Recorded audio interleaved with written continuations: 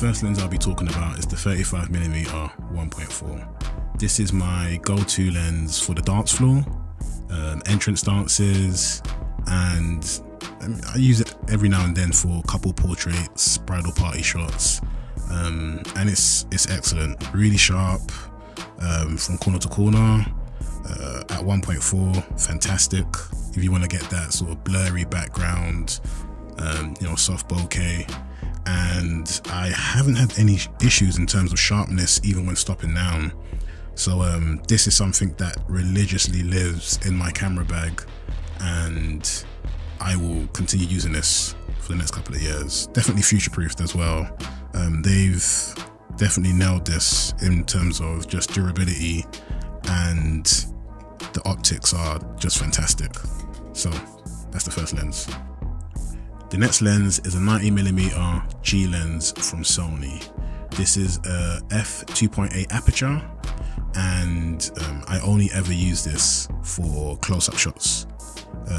Things like, you know, wedding rings, the dress, jewelry, earrings, anything like that. And it's one of the first lenses I actually purchased when I moved over to Sony. I feel it gives you quite a unique perspective, and I mean, some people would use this as a portrait lens, but I just wouldn't do that because I find it's overly sharp for the skin, and it will bring up every fine detail. But yeah, for me, it's just going to be rings and jewelry and anything that I want to get, I guess, quite a close up to. Beautiful lens, lives in my camera bag, and I highly recommend this. Next up is the 50mm G Master lens. This is an insanely sharp lens. It's really good. I really do like this lens, but I feel like it hasn't got any character. I just feel like it's just, you know, you purchase this if you want the best image quality, but the best image quality doesn't always equate to the most cinematic look. I mean, for me, I try and favor some lenses that will give me more character. And this isn't one of them, I feel. I just feel like it's unnecessary at 1.2 unless you really need to gather in as much light as possible during your shoot. And I only ever use this during speeches, if I'm honest. On the Sony A1, I will have it at 50mm. If I need more, you know, if I need to bridge the gap in terms of focal length, then I will punch into APS-C mode, and that will give me roughly around, you know, 85mm.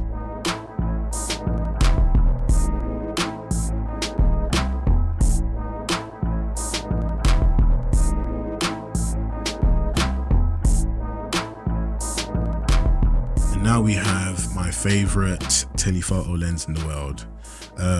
This is the Tamron 70-180 lens. I love this lens. I really love this lens. This, I feel, completely changed the way that I solo shoot weddings. I used to own the Sony 70-200, the f4 version, which was significantly heavier than this lens, and it just didn't make sense for me to own two of those, which weighed much more than having two of these. So I sold all of those ones and basically bought two of these, and I only ever used this during the ceremony for my over-the-shoulder shots, so when capturing the bride and the groom's face. Yeah, not much more to say on it. Incredible sharpness. I personally believe that this is sharper than the Sony 70-200 f4. I don't know about the 2.8G 2 versions or the version 2, but it just has a beautiful look. Next, we have the Sigma 56mm 1.4 lens. This is a APS-C lens that I primarily use on the Sony A1 in crop mode. It gives such a great look, such a nice look, and I only ever use this during the dance floor. It's, you know, when I want to mix up some of my 35mm shots with a few tight shots. In APS-C mode, it's going to give me a 85mm look, and I mean, it's tiny. It's tiny, and it makes more sense bringing this than it does my 85 1.8. Definitely the better lens in my opinion if you want something that's lighter, and if your camera has APS-C mode capabilities, then definitely check out the 56mm Sigma. Brilliant lens. The 50mm 1.4 Super Takuma lens. Yes, I have two 50mm lenses in my bag, but this does what the Sony 50G Master cannot do, which is it gives me a lot of character, a lot. This is a manual focus lens, so there's no autofocus motors in it. I'm mainly using this lens during cocktail hour, just capturing candid moments of guests, and I'm just sort of like, you know, handheld filming here and there, trying to be as incognito as possible, keeping my distance, and it's just got such a good look to it, such a beautiful look. You can't really, I mean, you can get these, but you're gonna have to go on eBay if you want to pick this up. So yeah, 50mm 1.4 Super Takuma. And the last lens is the Tamron 28-75 f2.8 G2 lens. I purchased this lens because it is the lightest standard zoom lens that you can buy for Sony full frame bodies, and the only downside I can really think of is that you lose out on 4mm on the wide end, but you gain 5mm on the long end. It's great, it's a good lens, has great colors, good character, brilliant sharpness from around f4. At 2.8 still good, but from f4 is where I start to see that it comes toe to toe with the Sigma, which I think is the best standard zoom that you can buy. But just, you know, because I'm a, you know, solo shooter, and especially when I'm doing destination weddings, this is the better option. It's easier to carry around. The weight difference is significant. So if I'm in the UK and, you know, the weight isn't a bother, then I go for this. When I'm going abroad, then it's this. But you're also, you know, you're choosing character and colors and lightweight over sharpness and build quality. So this is a very solid lens. This is much more plasticky, and is more prone to breaking basically. But yeah, I love it. Really great lens. Lives in my bag. Now I'm gonna go over the bodies that I use on the wedding day. So my A-cam, the Sony A1, to me the best camera that Sony offer in its mirrorless lineup. It's everything I've ever wanted in the camera, if I'm honest. The 8K is a bonus, it's not needed, but it is really good for cropping in, reframing. Another feature that I use quite heavily is the APS-C mode, which there isn't a wedding I haven't used that on. Really, really great. And you're still getting amazing quality in that crop sensor mode, which I think is fantastic. This camera lives on the gimbal for most of the day, but where necessary, I'll swap out lenses, might go handheld here and there. But yeah, this one is my #1 camera and the main one that I use during weddings. I've also got a Sony a7S III, which is my B cam, and I will use this during the ceremony for the over-the-shoulder shot. So it will have the Tamron 70-180 on this during the ceremony, and then throughout the day I'll switch out if I need to whatever lens is required at the time. But I guess with weddings it's always great to have a backup camera, and yeah, this is my B cam essentially. And my third camera is the very popular Sony FX3, which is my C cam, which sounds crazy to even say, but I only really pull this out if I need a third angle covered. It is a great camera. It has got amazing features, a solid build, but you're basically getting the Sony a7S III in a different body.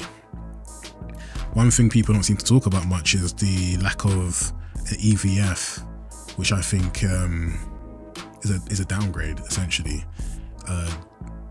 Exposing your shot using an EVF is highly underrated.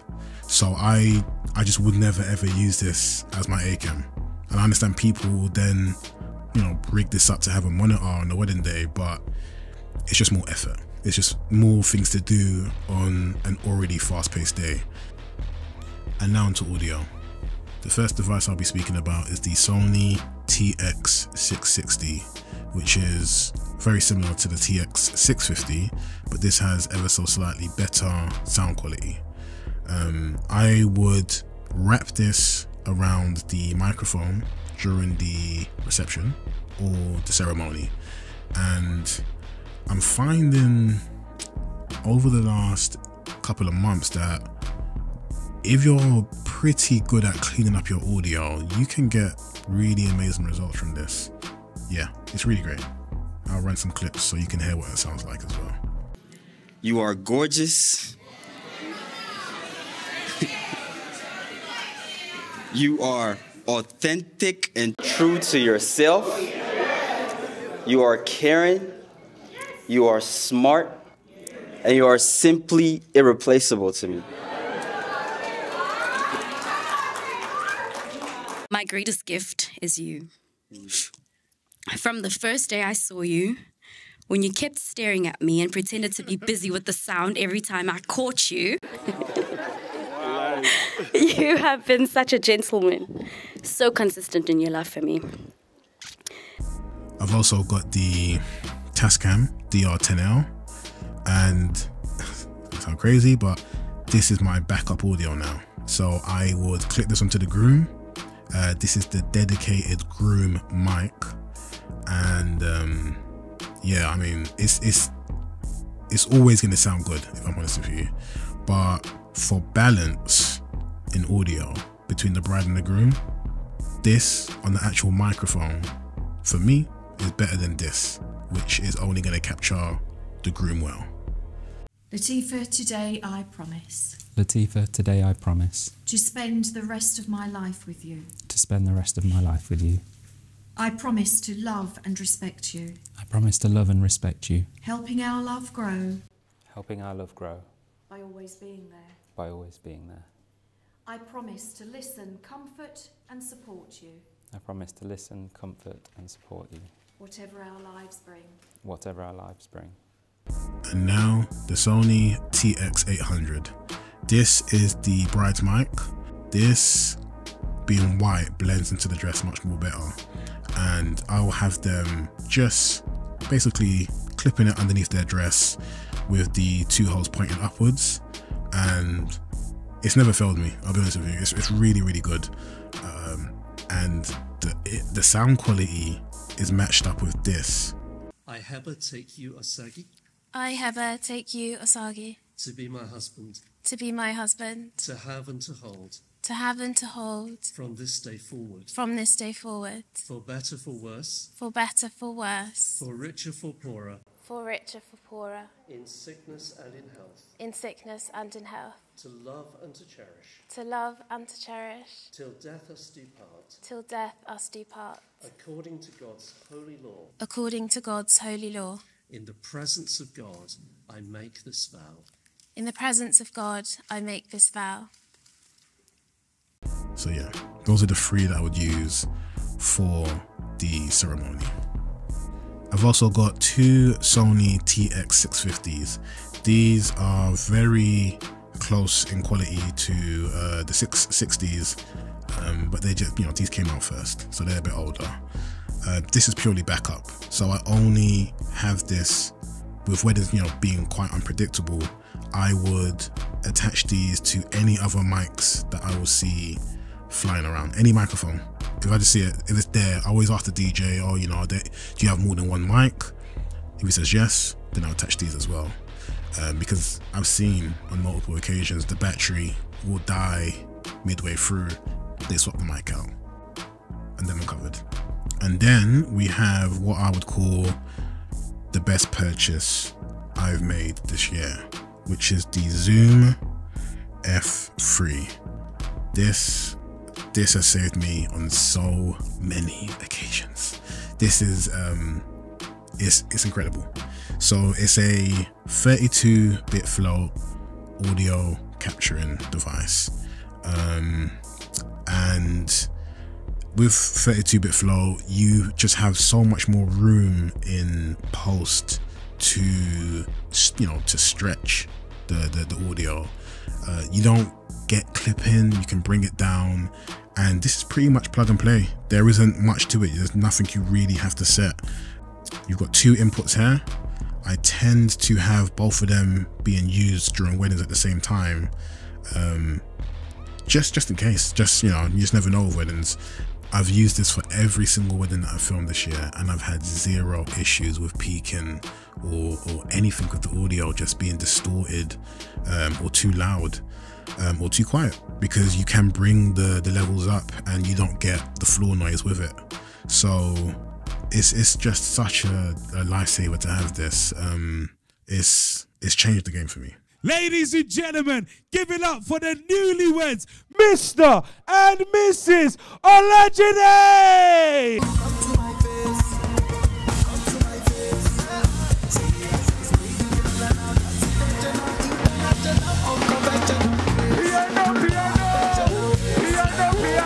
It goes down with my cheese connect. Come on, no disconnect. Everybody go. Next up, we have lights, and I have the Core SXW Torch LED lights. You're not gonna find these anymore, unfortunately. I've combed the internet; they're impossible to get. But I did find the next closest thing, which is this. This is the Comer, C-O-M-E-R. Literally the same thing. This has got the diffuser on top, but you're looking at the same light. So I don't know if this company brought out this company's supplies or something. I'm not too sure, but this is an incredible light. I really like it. I just wouldn't be able to do weddings without it, and I take lighting quite serious. So these are the lights that I use, and like I said, if you're after something that is pretty much the same thing, then the Comers will get you covered, I guess. Yeah. The Amaran 60X or the 60D. This is such a good light, such a good light. I have both the X and the 60D, and I mean, if you really care about bicolor, then go for the 60X. If you care about a really strong output, then go for the 60D. This, I don't know, it's kind of, I feel like it's changed how I film, and I've started to take lighting very, very serious this year, where I can, where I have control of it. But I mean, with how small these are and the amount of power that you get from it, you just can't go wrong. I use the DJI Mini Pro 3 for my aerial footage. This has replaced my DJI Mavic Pro 2, and I love this thing. I think this is so good. Again, being primarily a solo shooter, I've got to keep things as lightweight as possible, and this just does the job. It's just beautiful. 10-bit, you know, 4K. That's all I really need. That's all I really. I'm not fussed about things like 4K 60, you know, all that sort of stuff. But this does the job. I also purchased the controller with it as well, and it's great. It's got an amazing screen, and once you know, use a controller for drones, you just never ever sort of look back afterwards. So yeah. For my gimbal, I've got a DJI RS3, which I absolutely love, and I've got a Manfrotto quick release plate at the top here, and a Xeon quick release on the tripod legs. So I just attach it to this, which is just quicker for me, I guess. So yeah, absolutely love this.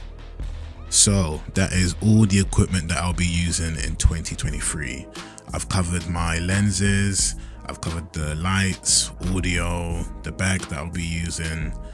So if you have any questions, please drop it in the comment section below, and peace.